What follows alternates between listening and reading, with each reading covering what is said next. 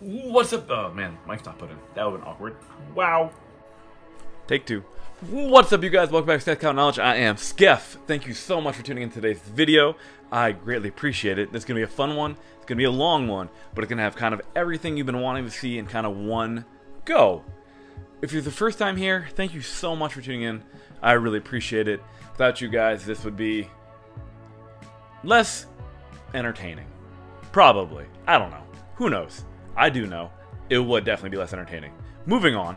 So, today's video, first off, happy new comic book day. It was amazing. I didn't get anything crazy. I'm so excited. Moving on.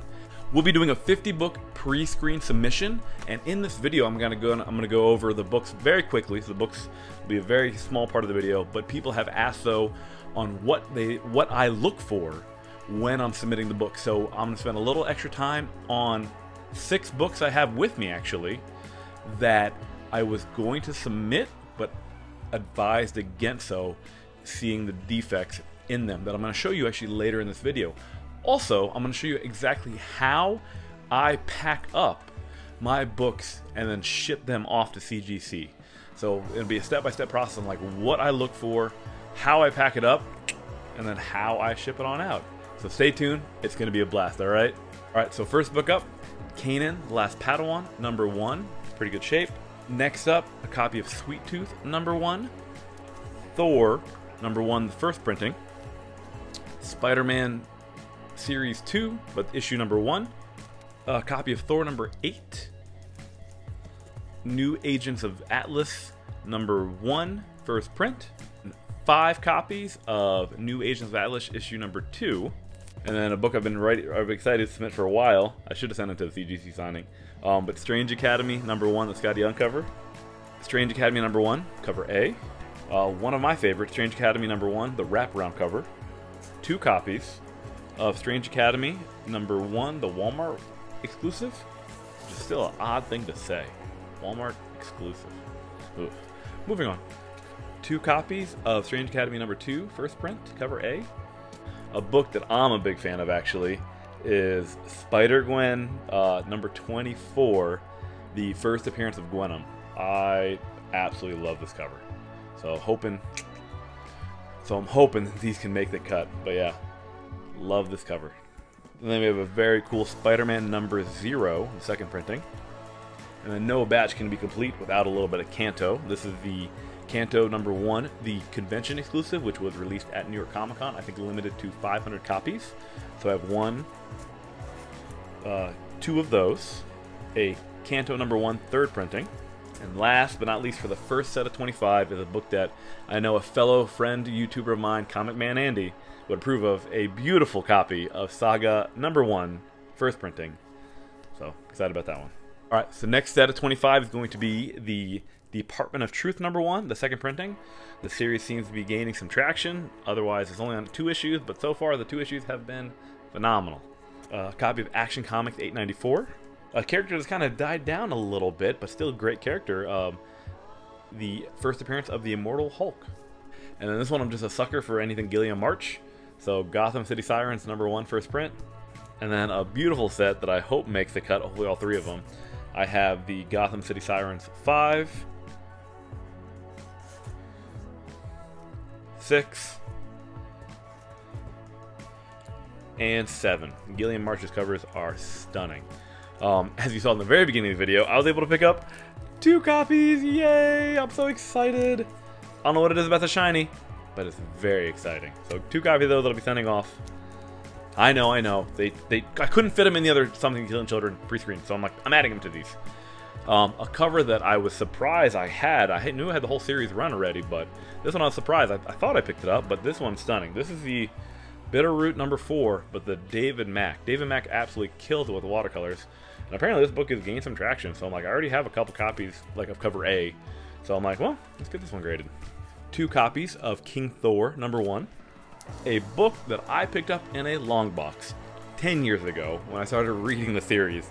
This is Star Wars Legacy's #1, the second printing. Surprisingly hard to find. And I actually have #2, the second printing as well, because that's all I had at the time when I picked up from the store 10 years ago.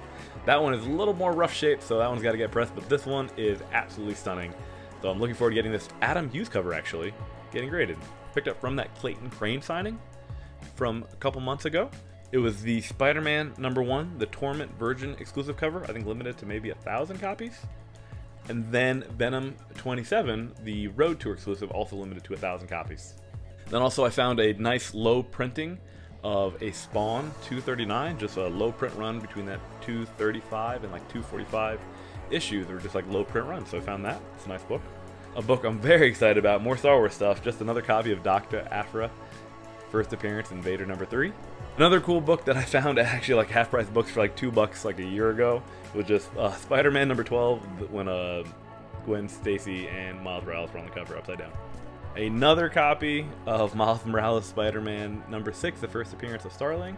A book that I probably now might send to CGC for that Donny Cates Stegman signing, because I just love this cover. It's just the Venom 25, that Walmart exclusive cover. It's still weird.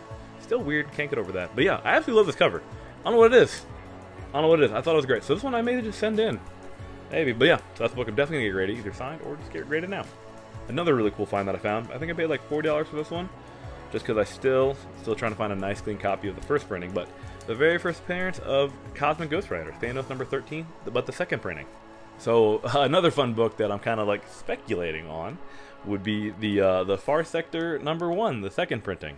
So they're able to snag a couple of these, and we'll see if anything Green Lantern shows up in that new Justice League Snyder cut, or anything from maybe HBO Max movie, which would be super cool.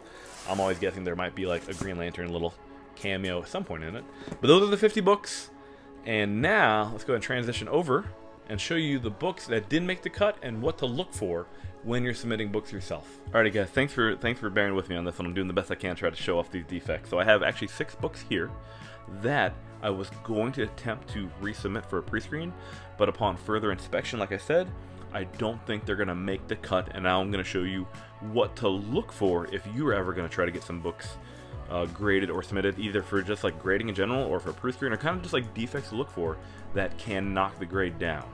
So the first book up is we're going to have a copy of Undiscovered Country #1. Now the interesting part of this was part of a previous pre-screen that did not make the cut, and you know, as you can tell, like an all-white cover. So, you know, obviously no color breaks on there, but this didn't make the cut, and there's actually one, if you can see it right now, that would be awesome. So see my thumb? See right there? Do everything I can to kind of show you, without damaging the book too much. So right there is one kind of spine tick, and then if you work your way down the book, do everything I can to get that in focus for you guys. There's a couple little ones working their way, one, and then another one down here at the bottom. 2. Here we go. Here's a copy of Kanan #1. As I'm just like damaging the book more. But I'm doing everything I can to try to show you. So this one, in the light, just getting a good light is really important. But as you can tell on here, trying to do everything I can to see on the camera, it just has a couple little spine ticks just going across there. So like from far away, you're like it presents nicely. Like you can kind of just see the one little there. But it presents very nicely far away, but you know, upon further inspection, you want to take your time, you know, and just look for like little things like that, like little rub there, little spine tick there, and then on the back, it actually gets a little bit worse, but this is always interesting. This is all the interesting part about when you get books graded and what they're looking for. Try to get this in focus for you guys. So like, see all that rubbing, the whiting there?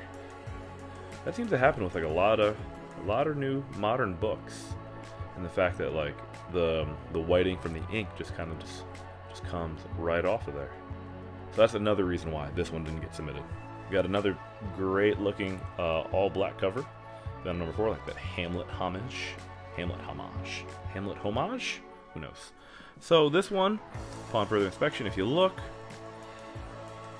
this one also has like, you know, a bunch of them. So it's like one of those ones where you're like, you know, potentially you can see a couple of them far away, but then, you know, you want to make sure that they allow for a certain amount of defects. But if you look on the back, the rubbing right there, and then I do believe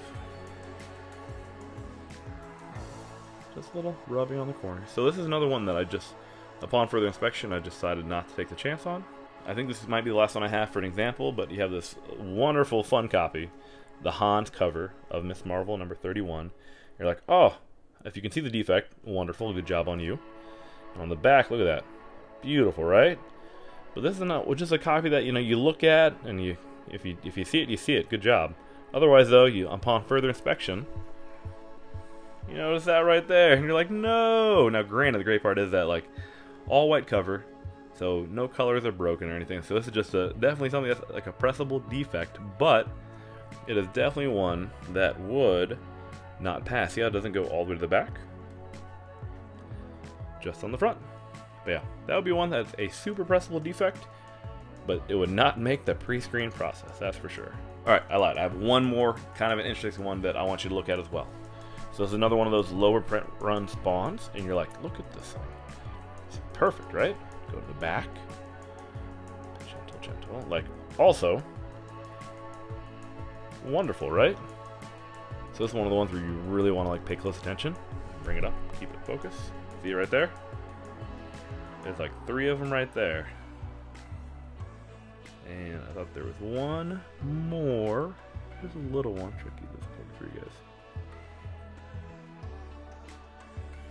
But yeah, definitely those 3 right there. And that's one where you're just like not sure. Just going across there. That, you know, it's one of those ones where you're like, you're not sure. Like, sure, they're pressable, and like maybe it breaks a little bit of color. And it's like, will they tolerate that? And that's one that I decided against not sending out. And now I'm kind of curious. Now I'm like curious on sending this one out with those there, if it would make the cut. So this one I may or may not send out still. But this one that kind of look for that I did go against sending out.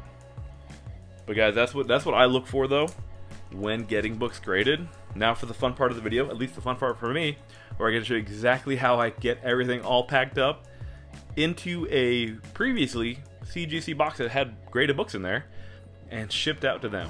So hopefully you guys enjoy this part, because that's a lot of fun for me.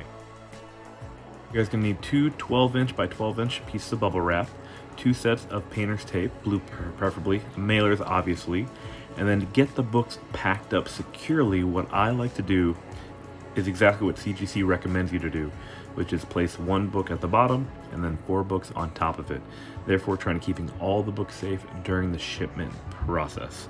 The painter's tape for me has become invaluable in shipping out any books no matter where they're headed. I usually try to get 3 pieces about a couple inches ripped off ahead of time, so as I'm getting all the books packed up, I don't have to worry about fiddling around with the roll at all. And I find this method to be the most efficient in trying to keep the book safe, while also remembering to try to make it as easy as possible for CGC when they're actually unpackaging your books. And this is where the Gemini mailers come in handy. You try to use painter's tape for everything, because at the end of the day, just try to think about the people that are actually taking their time to open the thousands upon thousands of packages you have. So the easier it is for them, the easier they are on your books more than likely. And this is where it comes in, where I usually just use 1 piece of just normal packing tape to seal the box shut, and just to keep everything just a little bit more secure, I usually try to add a piece or 2, 1 to the top and 1 to the bottom. But as you can see, I usually try to make sure that, give a good little shake test, and it usually passes with flying colors. And I've never had any damaged books when I pack up books this way in a mailer when I ship them out. But overall, this has been a lot of fun, and I've had a blast shooting this and filming this video. If you guys have really enjoyed this, please make sure you hit that like and subscribe button and notification bell to see when I post my next video. Also, one thing is a pro tip, I usually try to label the books in the mailers so that it's easier for them to, you know, unbox them. Alright guys, let you enjoy this part. This is my favorite part. Catch you later. Skeff out.